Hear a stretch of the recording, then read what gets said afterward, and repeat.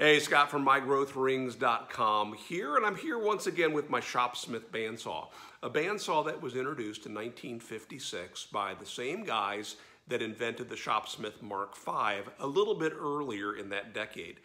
Now, part of their thinking when they designed this tool was to make it as easy as possible to use, and their thinking was the new do-it-yourselfer movement that was coming out after World War II, that those folks would be interested in using bandsaws, not so much having to learn the maintenance of a bandsaw. And so they came up with a couple unique features that are in fact patented. Now here's where things get frustrating. In 1956, Popular Science magazine ran an article on what made this bandsaw unique. And what's fascinating is since then there's been total radio silence. If you read Fine Woodworking magazine, Better Homes and Gardens Wood magazine, you name the woodworking publication, every year they always come out with an article on how to tune your bandsaw, and none of those articles ever address what makes this bandsaw different. So that's the purpose of this video. If you happen to own Shopsmith equipment and the Shopsmith bandsaw and maybe have been frustrated after reading one of those articles, we're going to talk about what makes this machine different and, in my opinion, superior. So a couple things I mentioned in an earlier video. I mentioned the fact that this bandsaw does not have a crowned wheel. Instead, the bottom wheel is perfectly flat, and depending upon when it was made, the top wheel is either flat or has a slight conical shape to it. You'd have a hard time measuring it, but it's there. And this upper wheel, instead of being adjustable as everybody else's bandsaw has to be in order to provide you adjustments for tracking, this upper wheel is tilted backwards. It's got a slight cant. And this is part of the patent for an auto-tracking bandsaw. The idea is when you put your blade on this bandsaw, it's going to want to track towards the back. And in fact, if there was something or nothing there to stop it, it would track all the way off the back of the upper wheel. So what prevents that is over here something called the auto track bearings. Now, in 1956, that was just a single bronze bushing actually, and you had to keep it well lubricated. And a problem when you put something oily or greasy into this environment with dust, it just attracts dust and stops working. So that was one of the upgrades. And instead of using those bronze bushings, they are now ball bearings. But there's a pair of ball bearings and the blade runs to the center of those two. It just kind of runs in that groove. The tensioning is unique. Instead of having a big knob and a plate that is moving that upper shaft, the arm here is where we are supporting the upper wheel. Now here's the next interesting feature of the patent. When the engineers behind this were testing this, what they discovered was when you tensioned the blade by raising up this wheel, and you do that by tightening a bolt right here, it was putting on the wide blades, when you got enough tension on them, it was putting too much tension against the bearings. The blade was running too hard against the bearings. So they engineered into this arm some flex. So when you over tighten this or tighten it up for a big blade, that upper wheel will actually begin to tilt forward.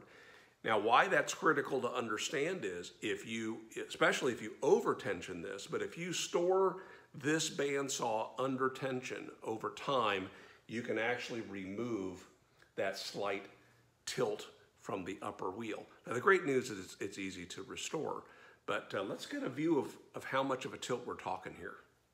So I have an aluminum straight edge clamp. We use this as a straight edge. And so this goes to the thing that you've read about the need for wheels to be coplanar, meaning that the wheels need to be in perfectly straight alignment. Some bandsaws you may have to add some spacers on bearing blocks or even on motors, and totally unnecessary here with the Shopsmith bandsaw. Now here's what we're going to see. The straight edge will be against the bottom rim of the bottom wheel, and it'll be touching the bottom rim of the top wheel. But because it has a slight angle to it, that's going to be pushing it away ever so slightly from the top of the bottom rim. and we're going to have a space here. So let's take a look. So I'm touching here, I'm touching here. I've got a millimeter space there, but here at the top, there's a 1/4 of an inch.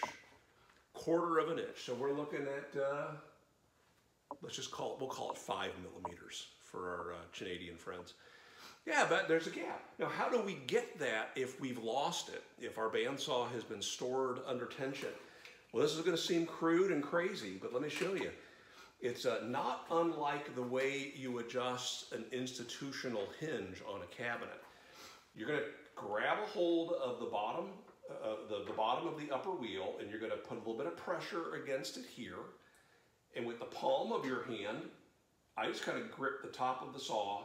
You're just going to apply a little bit of a tweaking motion to it. And you might think, well, gosh, I'm bending it. No, you're not. You're straightening it. It was already supposed to have the bend in it. So you're returning it to the condition that it was intended. Beautiful. All right. So it's not something that you're going to have to plan on doing. You know, gosh, do you have to do this every so many hours of use? No. But if you happen to notice that your blades, maybe you're wanting to drift away from the backup bearings, that could be exactly the issue that you're having. Okay, I think this video is long enough for now. We'll come back and do another video talking about the next feature that was patented on this bandsaw and a few other changes that have happened over the years. But for now, hopefully that'll solve if you're having any problems with your blade tracking properly, which again is towards the back and against the bearing. Regardless of the thickness or width of your bandsaw blade, they all track to the exact same place on the bandsaw. That means over here, our backup bearing, both top and bottom, do not need to be adjusted. Now, if somebody's messed with it and things are out of whack, there is a way to get it back to the way it was supposed to be, and we'll talk about that in a future video. Thanks for watching. Go ahead and subscribe. It don't cost nothing, and make it a great week.